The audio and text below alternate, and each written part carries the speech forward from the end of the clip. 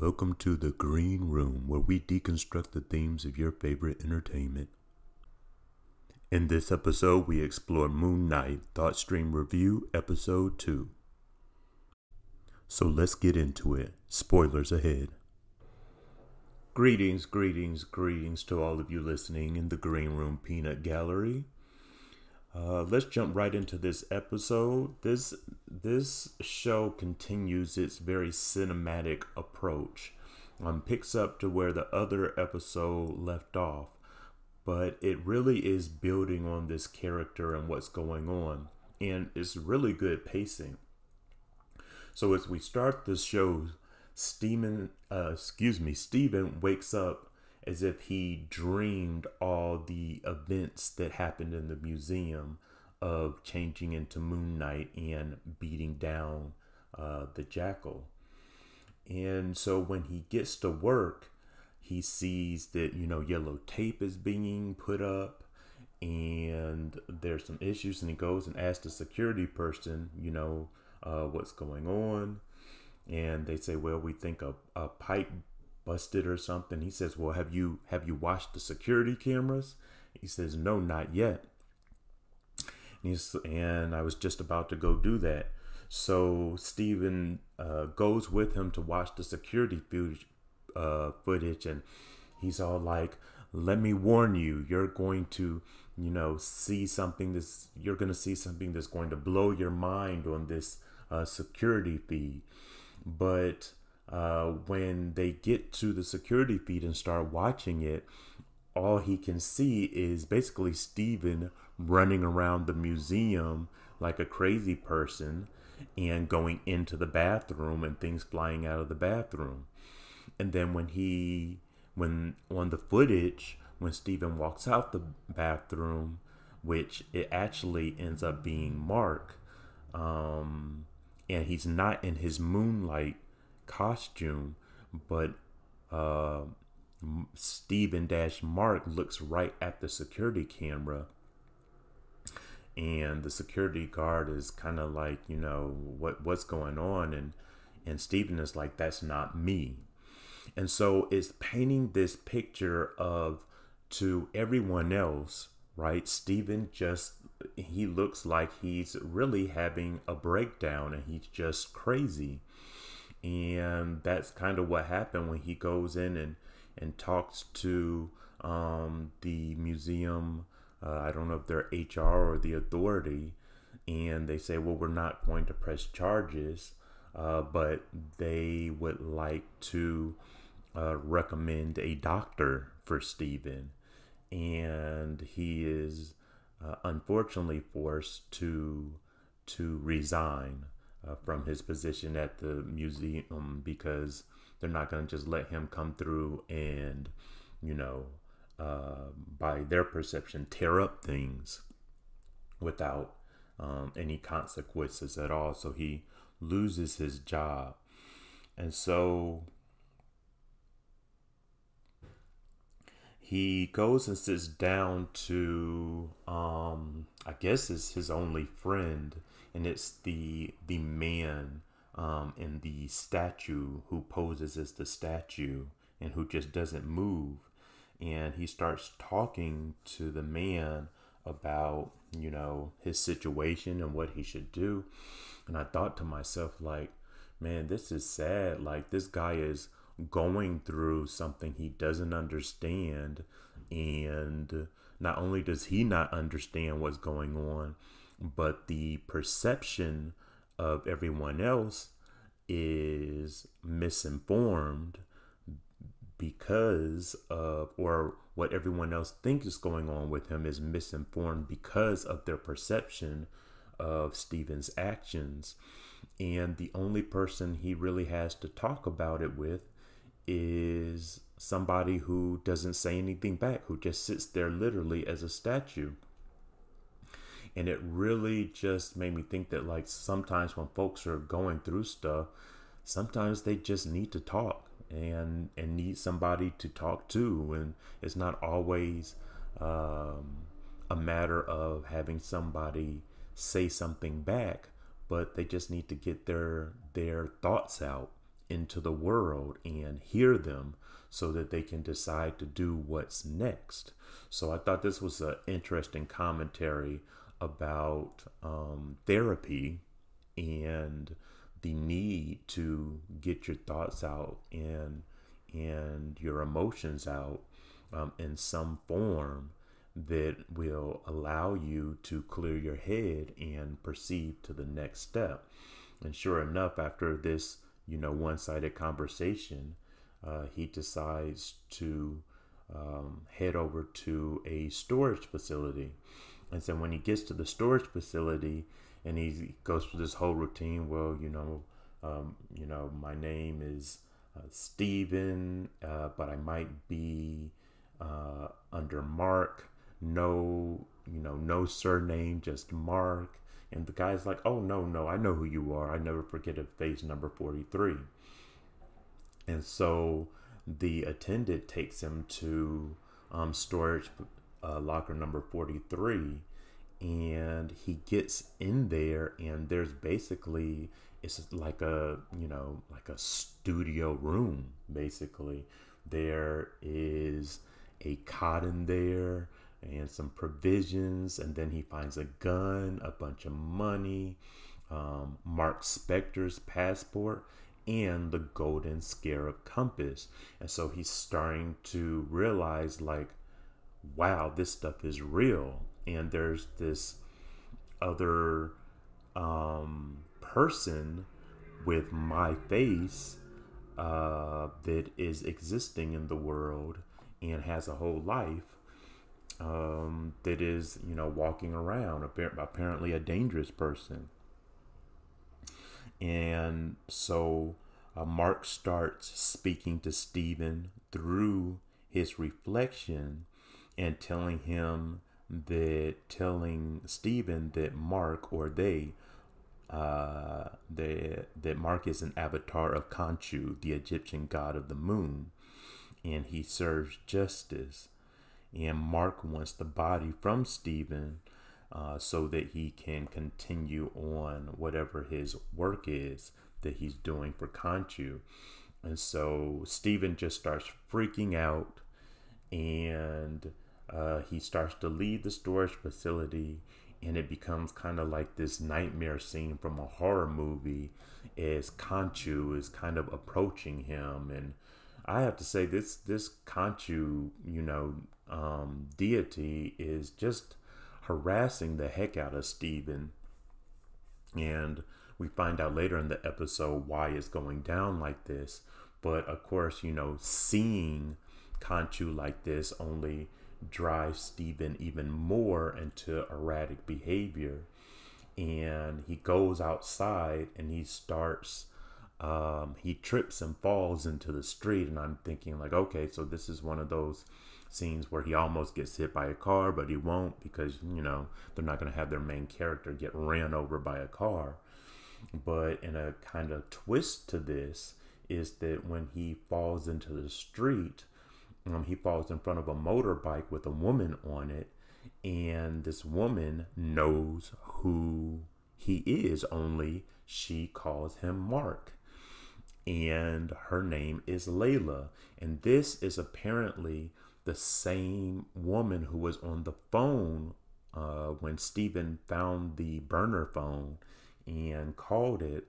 And there was a woman on the phone in episode 1 saying, oh my gosh, what happened to you? It's been months. Where are you? What's going on? That's who this was. This was Layla on the other end of the phone. And so Steven ends up getting on the bike with Layla, and they do this kind of funny routine where he doesn't know where to grab her or how to hold her on this bike. And she then drops this bomb on him and says that she's his wife, or Mark's wife, and she is kind of like not feeling this behavior and accent that she's seeing Mark put on. So apparently Layla is just as much in the dark about Stephen dash Mark, or these two personalities within one body, as just as much as Stephen is. And so they end up going back to Stephen's place where she comes in, and I guess she's looking around, and she's kind of like, so this is your flat? And he's like, no, this is my mom's flat. I'm here by myself. And because she started to get this like perception that her husband, Mark, just wanted to live life by himself. But Stephen is basically saying, no, this is kind of my life and where it is. And, once again, Stephen's mom comes up, and I'm like, where is this woman? He hasn't talked to her. Apparently this flat belongs to her, but she's nowhere to be seen. So anyway, Layla goes through and she picks up a book of French poetry and starts reading in French. And Stephen says, that's my favorite poet. And Layla says, no, that's my favorite poet. And then she goes and she starts interpreting some hieroglyphics from a book. And Stephen is impressed. And Layla kind of has this look on his face like, why are you acting like you don't know that I know these things? And so she says, basically she gives him divorce papers, and it's like, well, if you want to, separate from me so bad, let's do this. And Steven is like, I would never divorce you. He doesn't. So clearly he's, smitten with Layla, and he's you can tell he's starting to piece together things, but he really hasn't truly accepted what's going on. And he's pieced together enough to know that he is sometimes this Mark person. And I guess this Mark person is married to Layla, and he won't sign these papers on behalf of Mark for Layla, because I think he's feeling Layla and wants to stay with her. And so he tries to show Layla the scarab, and Mark is telling him, no, don't show it to her. You're just going to put her in danger from, that Amit cult, the folks with the scale tattoos. But she starts going through the bag, and she sees the scarab anyway, and she's kind of like, oh, so you've had it all this time, and after everything we've done through, you've had it in a gym bag, and what's going on. And she just seems like really upset because she hasn't quite understood that Stephen is not the man that she's married to, and she thinks he is. And so she starts asking him if he really just can't remember their life together, and any details of it. And then there's a knock on the door, and it turns out to be the authorities, the police or something. And of course, Stephen assumes that they're there to pick him up for what happened at the museum. And he's explaining and stuff, and the authorities kind of barge into his house. And I was like, oh, this is clearly not in the United States, because there's no warrant. But that may be just an artistic choice as well. And it's Layla has hidden. She's gone out the window and hidden away from the authorities, and she has the scarab with her.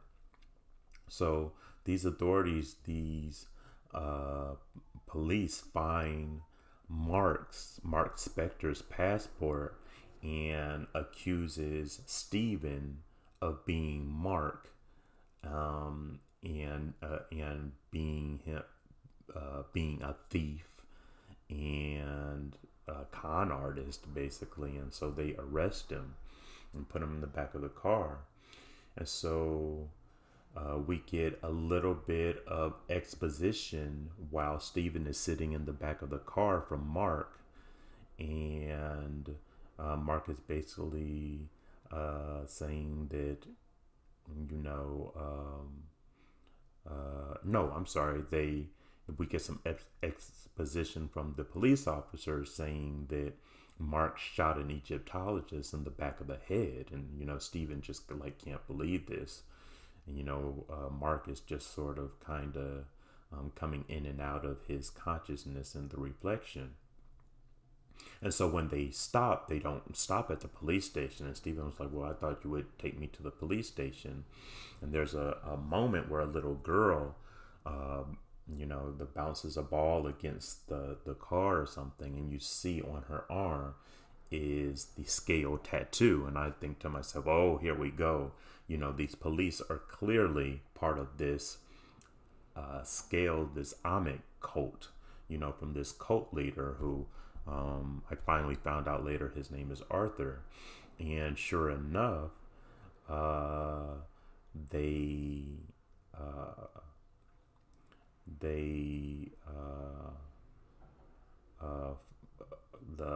the cult leader does show up, and named Arthur, and starts talking to him and tells Steven, starts telling him some of the situation.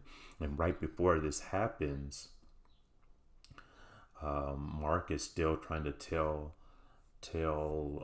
Steven to surrender control and talk to him. And then Conchu is also talking to Steven, and Conchu is telling Steven to break Arthur, the cult leaders, break his windpipe and kill him.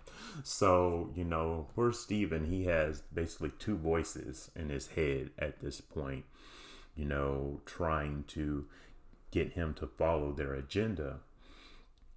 And so Arthur, the cult leader, starts showing Steven around this neighborhood that apparently the whole cult lives in as a community, and starts talking about how, they're well fed and taken care of, and that part of the community used to be blighted and crime and this kind of thing, and they live in harmony.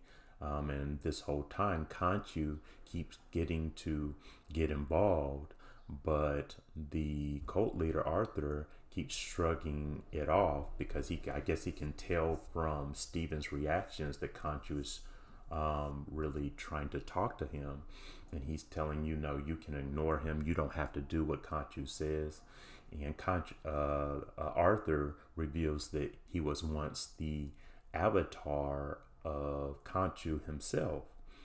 And he says that Conchu passes justice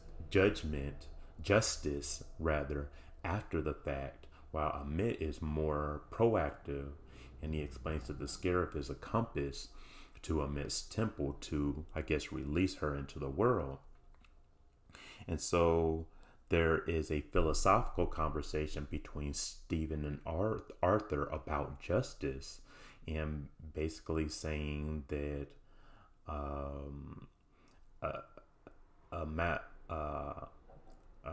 Amit is talking about harming people and judging them before they've actually accomplished any crimes.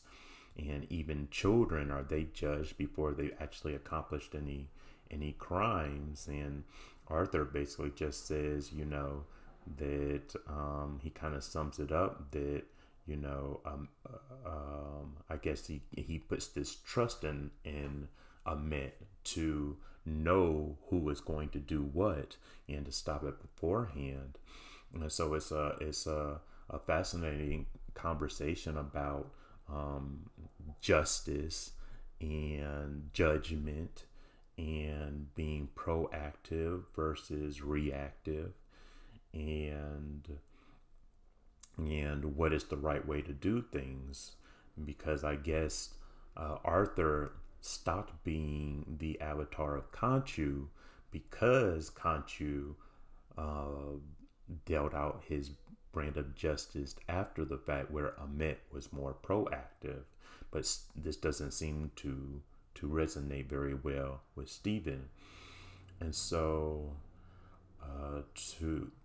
he shows Stephen the cane that he has, and he asks him if he knows what it is, and he says that the cane is just a fraction of the power of a mint, and he says he'll use this cane to make Stephen tell him where the scarab is. And so as he's threatening him, Layla shows up with the scarab and says, I have the scarab. And she tells Stephen to summon the suit as the two of them run away from Arthur and these cult folks. And Arthur then uses the cane to summon another jackal, like the one that was in the Stephen, or I'm sorry, the one that was in the museum that attacked Stephen. And Stephen is, they get in this room, and Layla is telling Stephen to summon the suit and whatever, and Stephen's like, I don't know how, I can't do this. And she's like, it's okay. She starts being more understanding as I guess she starts to really accept that Stephen and Mark just aren't the same person. But as the jackal burst into the room, right, and apparently starts just coming for Stephen, but Layla doesn't see the jackal. So this is even more a commentary on mental illness, because not only now does Stephen have these two voices in his head, but now he's seeing creatures that are attacking him that nobody else can see. And so the jackal pounces on him, and they fall through a window, and he just says to himself to summon the suit. And so he does. He summons a suit, but it's not like the suit that he wore with the cape and everything and all the Egyptian hieroglyphs and that kind of thing that he wore in the museum. But it was like a regular suit, still all white, but just like a very dapper kind of suit.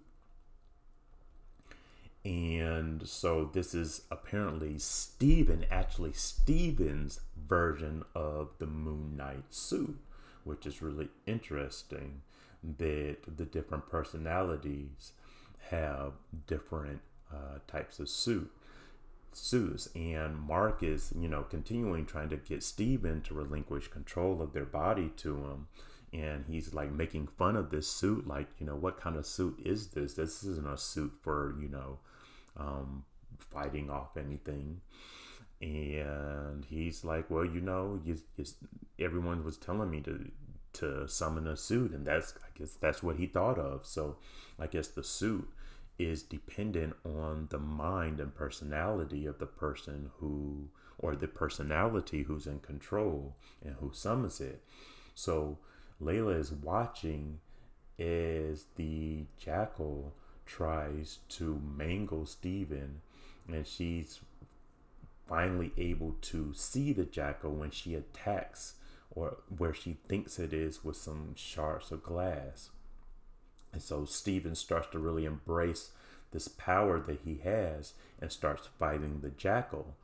But there's all these people on the street who are basically just seeing this guy in a completely white suit and mask, looking very dapper, fighting the air. So, looking like a crazy person. And he gets pretty beat up by the jackal before he finally realizes that, he may have the suit and he may be starting to accept what's really going on, but he doesn't have the same skills as Mark. So he decides to relinquish control to Mark of their body, and the suit changes to the same suit he was wearing in the Night of Museum. And the more,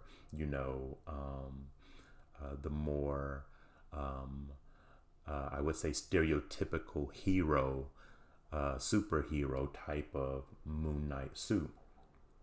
And so Moon Knight starts, racing across the rooftops with the jackal in pursuit.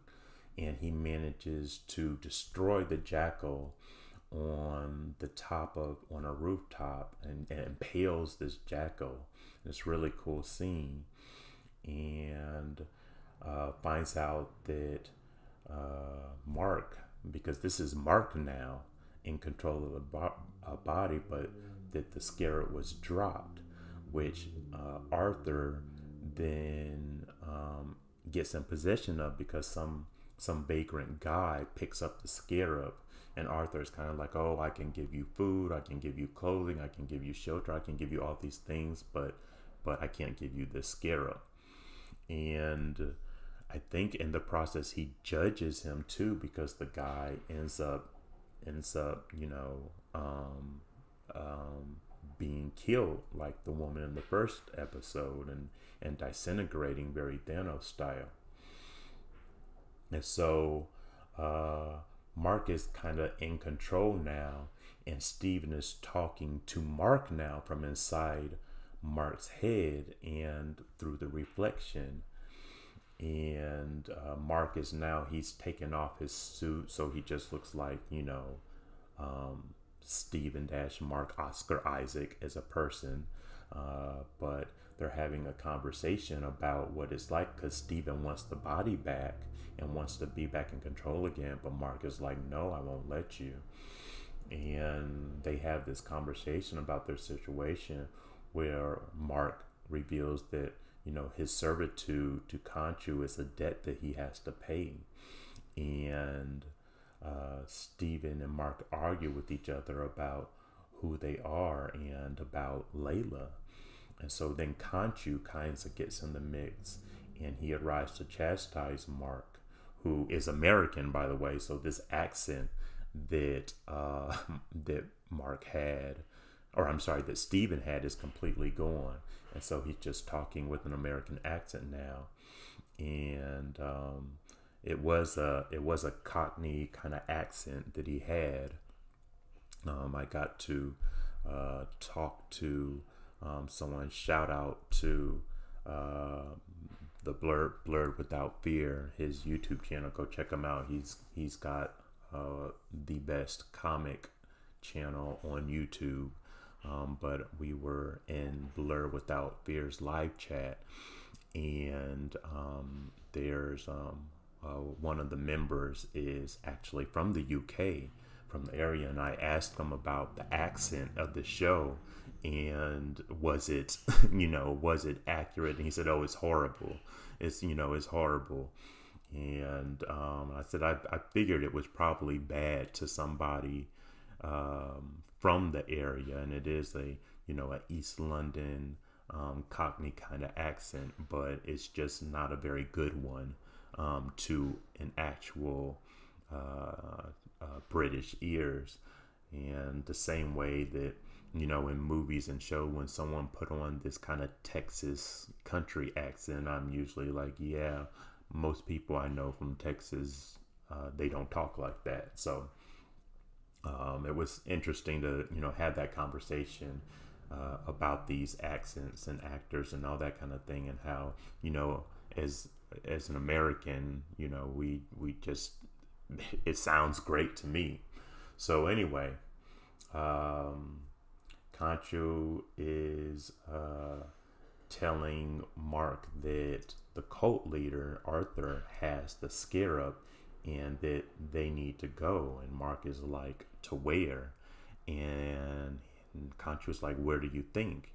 And we close out with Mark being transported to this room, and you can tell from the decorations kind of what comes next. But he goes to the window and he opens this curtains, and it's just this gorgeous skyline of the pyramids of Giza in Cairo, Egypt.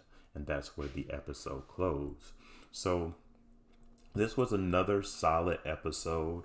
I've accepted the pacing of the show because it is, It's really quality. It's very quality work. The action scenes are quality. The character development is quality. The reveals are just coming out really quality, and it's really drawing me into the story. So it'll be interesting to me. I still want to find out, how did Mark, who is the actual original owner of the bar, of this body? Is it Mark Spector, or is it Steven? Is Steven a personality that was created in order to throw folks off the trail and protect Layla? Or is Mark kind of like, that's the part that's still kind of a big question to me. Is like, how did this Mark personality get involved with Conchu in the first place, and how, when, how, and why was there a split of personalities to create one named Mark, who's American, and one named Steven, who is from the UK? But yeah, this is a great episode, and I'm sure there's lots of interesting details and stuff in the episode. So please put stuff in the comments and join the conversation, and let's talk next episode. Let's end things right there. Thumbs up, comment, subscribe, and turn on notifications to get more videos like this. Thank you for listening, and take care.